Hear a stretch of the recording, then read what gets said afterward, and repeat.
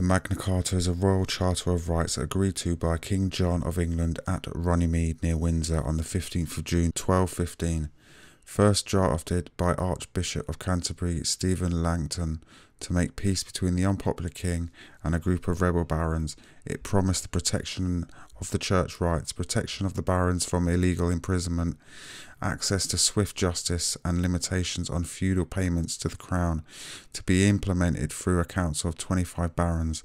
Neither side stood behind their commitments, and the charter was annulled by Pope Innocent III, leading to the First Barons' War.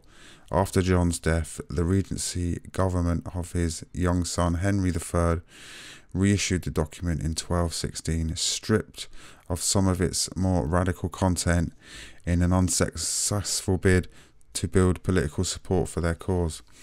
At the end of the war in 1217, it formed part of the peace treaty agreed at Lambeth, where the document acquired the name Magna Carta to distinguish it from the smaller Charter of the Forest, which was issued at the same time.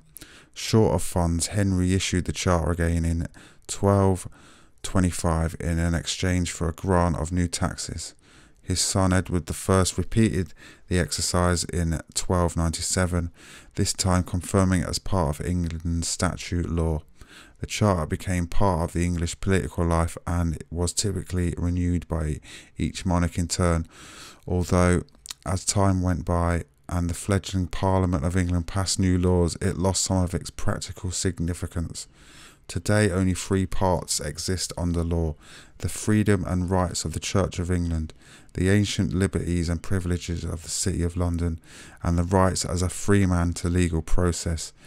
As for the rest of us, it has no bearing or helps us in any way to protect us.